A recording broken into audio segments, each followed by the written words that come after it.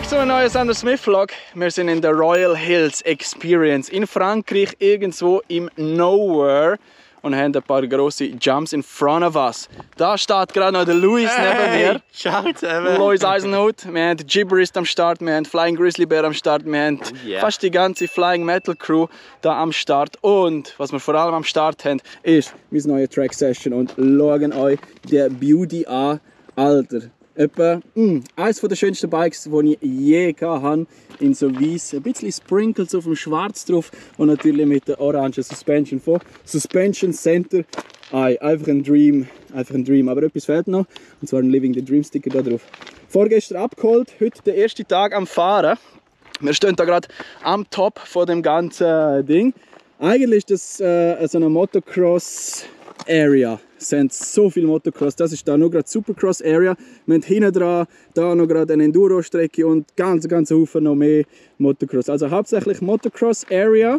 Und da haben wir 3 oder besser gesagt 4 Lines, die da losgehen. Einmal die Snake Line, die Fast Line und die Flow Line. Und die Fast Line besteht aus 2 verschiedenen. Kann man recht viel switchen zwischen den Lines, wechseln. Und ja, hier unten haben wir nachher 18 und 24 Meter Sprung.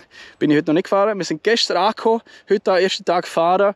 Bewölktes Wetter, aber perfekte Temperatur. Sollte vielleicht noch regnen heute oder morgen. Wir schauen mal, ich nehme euch mit. Jetzt sind wir gerade auf dem Jesty und fahren jetzt eine Fastline.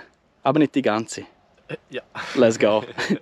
Habt ihr gerade vergessen, da am Tour umdrehen auf dem Handgelenk und jetzt droppen wir in. Fastline, sauber, können mal chillen. In den Step Down. Sandro einfach den Sharpin Step Down und dann gehen wir da rechts. Und dann ist so ein hässlicher Step Down um die Landung. Jetzt wieder zurück. Mainline, High Speed Bucket. Da unten kommt schon mal ein grosser. Und dann kommt der Sharpin Selector. Und man kann nehmen für nachher die grossen at the bottom. Jo, nice. Stoßen wir auf für die Keyline. So, da schnell ein Stückchen aufgestoßen für die Snake Line eigentlich. Packen wir weiter.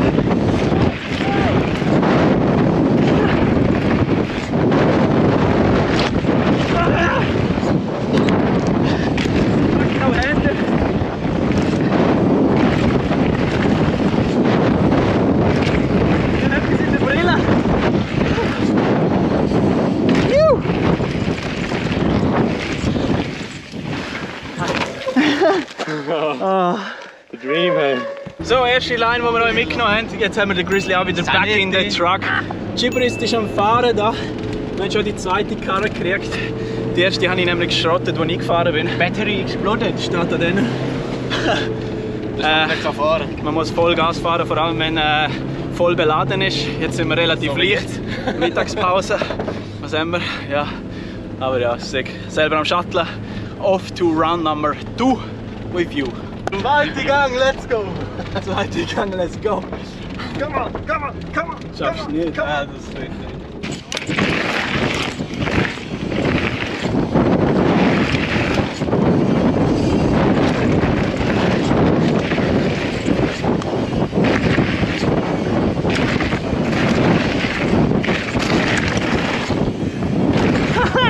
Rowdy run, ey!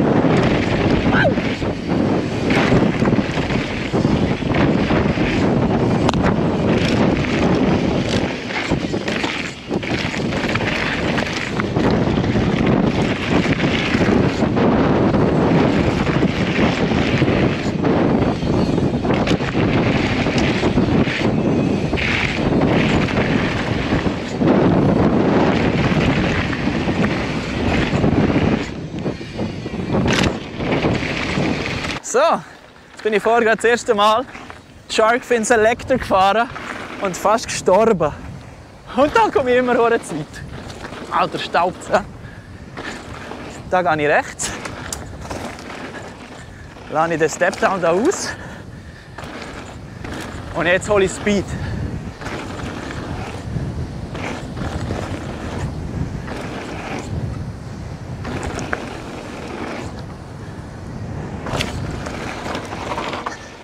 Ja, jetzt haben wir fast die ganze Crew da. Schauen wir das mal an. Und das Wetter macht sogar auch noch. Eigentlich wäre es geplant, dass es heute Nachmittag regnet und morgen. Aber schauen wir mal, dort ist ein blauer Himmel.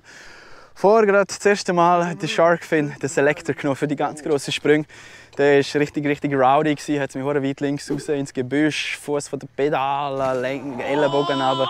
Luis hat das Video gemacht, vielleicht können wir das noch einblenden. Jetzt hat das zweite Mal gesprungen und es war richtig schön. Jetzt, nächster Step, der nächste grosse 18 Meter. Aber ich werde das nachher noch messen, ob das wirklich stimmt. Let's go. So, Ladies and Gentlemen, ich zeige euch jetzt mal Snake Line. Kleine Jibline da durch den Wald, enge Turns. Da kann man entweder voll rein cruisen. Auch noch witzig. Einfach schnell einmal zum Relaxen nach den massive Sprüngen, die ich da vorher gerade gemacht habe. Step down ein bisschen. Kleine Sharkfin da.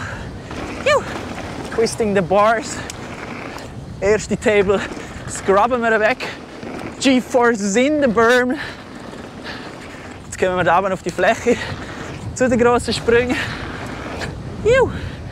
Wenn wir T-Bog, tuck no hander, huge, on off. Yeah, und paddling for the last one. Smooth. So, weil ich noch kein Mittag hatte und low on energy running, was richtig dumm ist eigentlich, zeige ich euch jetzt noch die Flowline da, im proper way. Und da bin ich vor bis runter to the bottom, weil ich gemeint habe, ist ein Triple. Das ist eigentlich recht cool. Cool da durch den Wald durch. Nico, wen kann ich sehen? Der Transfer durch, da können wir dribbeln. Der Transfer durch zwischen den Lines hin und her. Habe ich natürlich noch nicht herausgefunden. Ah, den hätte man auch dribbeln können. High Speed. Geiler Boden, geiler Wald. Habe ich gerade ein bisschen zu fest bremst.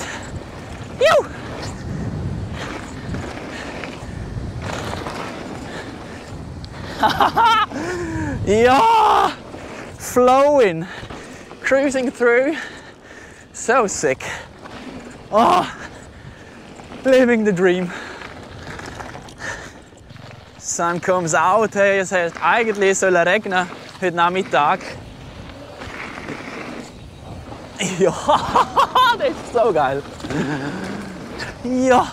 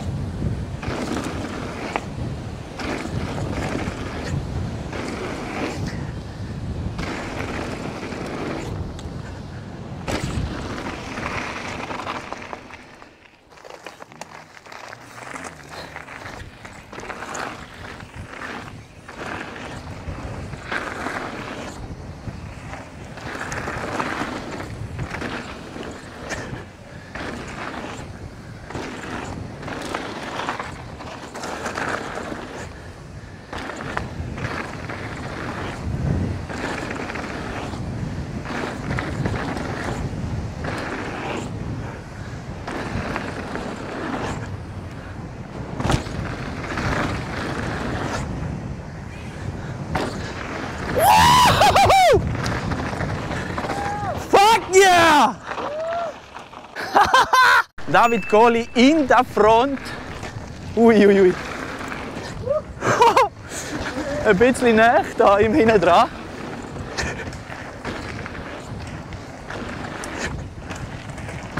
Wieder mal den Hack to Flat Step Down genommen.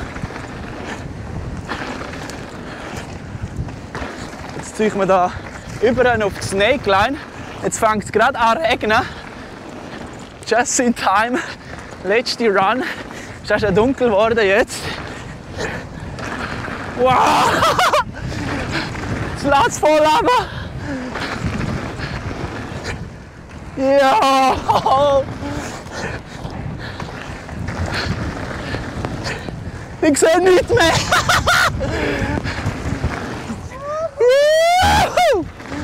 What a first day. Sick, man. Bester Abschluss. Ja, Mann. Ich sehe nichts mehr. Ah. Hey, boys. That was nice. yeah, welcome back to day 3 on Royal Hills. Gestern eher Schlechtwettertag gewesen. Wir haben ein paar Runs gemacht, 5-6 Runs, ein bisschen Pitbike gefahren und jetzt heute schönste Wetter, blauer Himmel, Sonne ist draussen.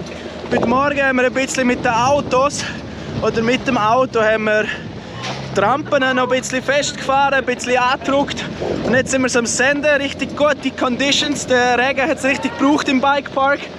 Jetzt haben wir hier den grossen Trailer ausgepackt, die ganze Gang ist am Start und jetzt gehen wir senden! Jeeperist auf dem Pitbike da, fahren wir immer über die Supercross-Strecke direkt, da laden wir nachher ab. Da oben ist der Start. Und das ist mein Bike, jetzt mit Sticker.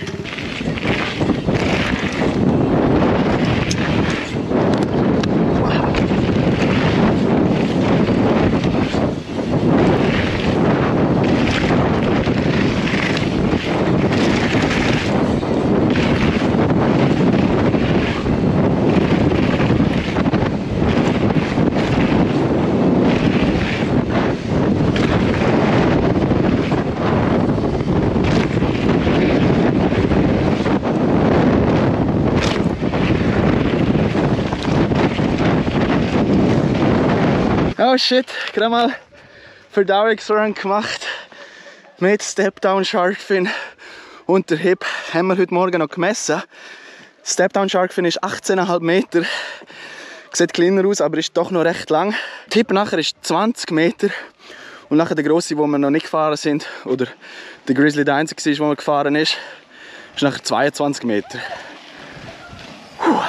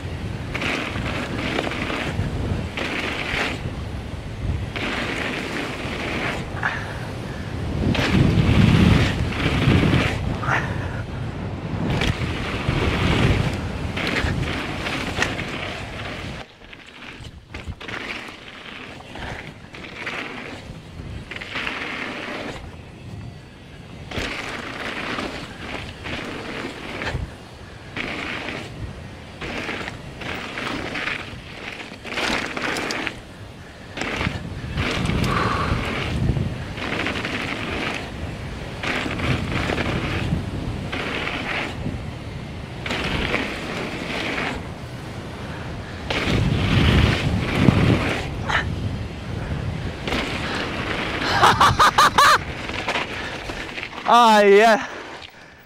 Also so könnt ihr nehmen, ja? Oh shit. So, fahren wir mal das Snake Line wieder zum ein bisschen beruhigen. Ein bisschen Cooldown. Auf der grossen Line kann ich auch nicht so schnurren. Da braucht es echt 100% Fokus. Alles muss da stimmen. Es ist nicht so eine geschenkte Line. Du kannst nicht einfach durchcruisen. Es ist nicht so easy. Ja.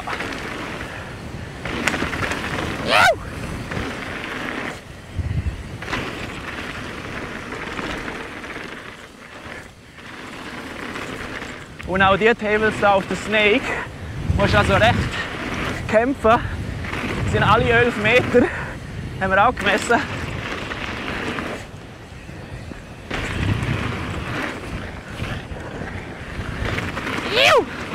Aber um so ein bisschen durchzusteisen, um mich ein bisschen beruhigen. Wow! Voll die Sonne im Gesicht. Wow, shit.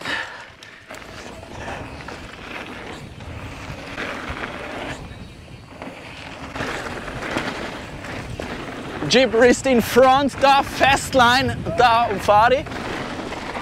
Oh shit. Yo dude, you're good? Dude.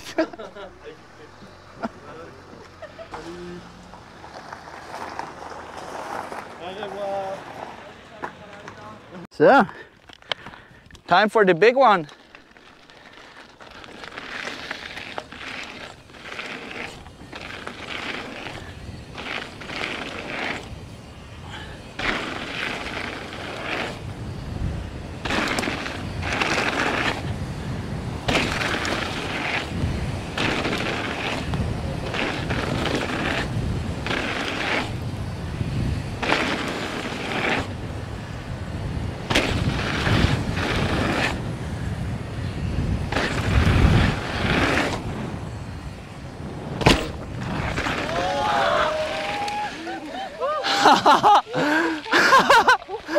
Oh shit! Oh, dude! Ja. Oi, Mann! Dude! Ja, hang up! Juhu! Alter Mann! Wie krass ist das gerade gewesen, hä? Vom ganzen Sprung eigentlich gar nichts mitgekriegt. Es hat sich angefühlt wie gar nichts. Plötzlich bist du in der Landung, so Adrenalin, so Tunnelblick, so crazy gewesen. Boom! Nosy safe gehabt, ja. Ja.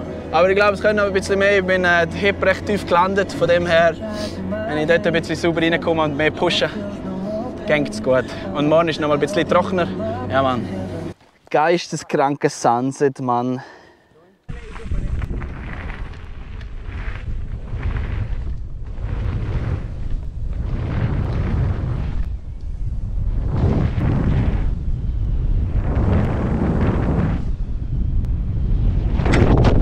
Last one on top. Schaut euch den Sunset an, Mann. Absolut ridiculous. Voll gerade 360-Kamera geschrottet, Mann. Ist mir tatsächlich voll weggehauen. Auf den Shark Fin.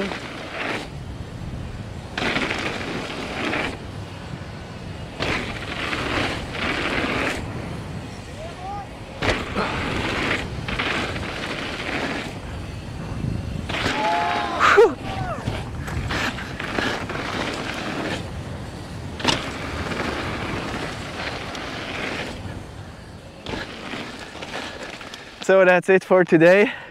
Wissen, wenn es genug ist. Wissen, wenn hören, das ist da umso wichtiger. Das war jetzt ein richtig geiler Abschluss gewesen. Was für krasse Runs jetzt am Schluss. Ich freue mich schon auf morgen. Froh habe ich jetzt eine grosse auch noch gemacht. Und jetzt bis dann, wir sehen uns. Let's go.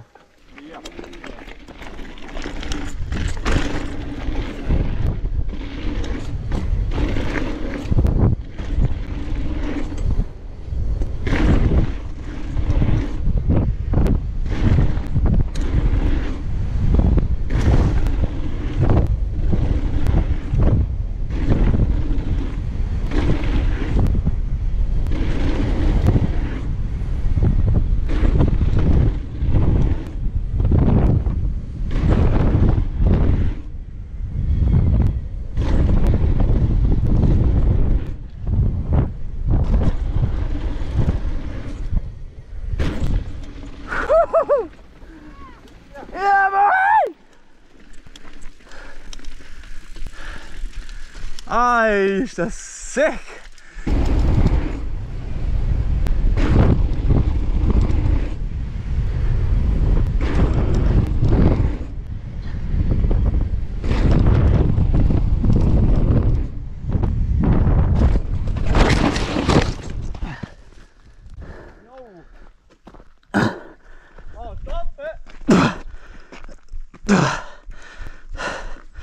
So, Tag 4 hat schon längstens angefangen. Wir sind die ganz grosse Fastline am Fahren gewesen. Und jetzt haben wir da die 2 Sturzpiloten. Ja, es hat mich nämlich auch noch genommen. Und das zeigt auch gerade so, was für krasse Kräfte da auf diesen grossen Sprüngen herrschen. Auf der Sharkfin, auf der grossen am Schluss, hat es mir den Lenker aus der Hand gerissen, weil ich recht backheavy gelandet bin, voll auf dem Hinterrad. Und nachher habe ich so richtig gemerkt, wie es mir die rechte Hand löst und einfach den Lenker aus der Hand rausreißt. Und jetzt hat es mich da am Boden angeschliffen, alles voll da, komplett voll aufgeschürft, aber mir geht es gut. Wir haben kurz vor der 12 und ich bin fast komplett die grosse Line gefahren. Jetzt schauen wir den Boys zu. Die sind nämlich weiterhin am Senden. Vielleicht machen wir dort noch ein paar Videos. Das wäre es von mir. Ich bin jetzt raus, gehe mal duschen, all meine Wunden säubern und desinfizieren. Und das Velo waschen, ready machen zum Aufhören, da, zum wieder zurückfahren in die Schweiz. Und geniessen wir noch das wunderschöne Tag. Ich bin zufrieden, alle Ziele erreicht. Ich hoffe, es hat euch gefallen und jetzt Peace.